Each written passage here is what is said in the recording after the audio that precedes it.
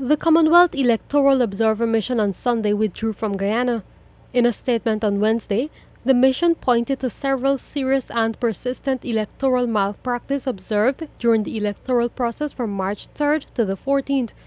It referred specifically to the tabulation processes conducted by the returning officer for Region 4, Mr. Claremont Mingo, which the observer mission stated clearly were not credible, transparent, or inclusive. In a list format, the team, which was present at the returning officer's High and Hatfield Street Georgetown office throughout the process, blamed the much-publicized exchanges between political party representatives on GCOM. The group did not observe any material or substantive impediments inside the tabulation room which might have prevented the resumption of the tabulation process.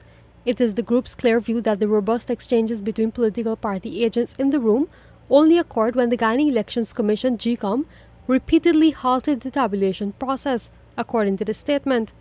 The team cited the returning officer for failing to adhere to the Chief Justice's ruling, which said he should ensure that actual statements of poll should be shown to entitled parties present during his tabulation process on Sunday.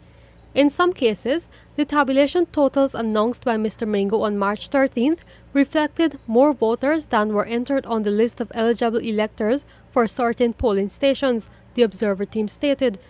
The Guyana Elections Commission was flagged since at no point did the leadership of the commission halt or rectify what was deemed blatant instances of disregard for the rule of law and electoral ethics, despite its vested authority to independently ensure credible elections. The observer team said it welcomed the Caribbean Community Initiative for a national recount, but notes with regret that the team has now departed Guyana, having been unable to complete their task.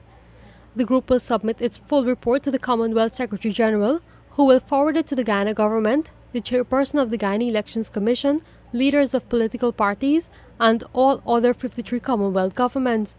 Bibi Katoon, reporting for the newsroom.